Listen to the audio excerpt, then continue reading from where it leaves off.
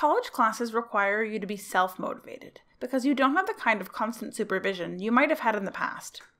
Online college classes are no exception. When you're learning online, rather than in a physical classroom, you don't have your professor in front of you keeping you on track. It's all up to you. So how do you stay motivated?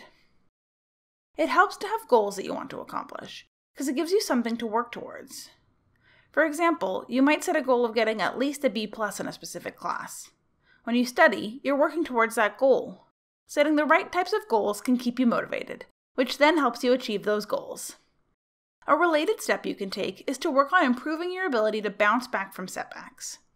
If you get a bad grade on a test, you don't want to let it kill your motivation. When you can recover from setbacks, a problem like a bad grade is just a bump in the road on your way to your goals.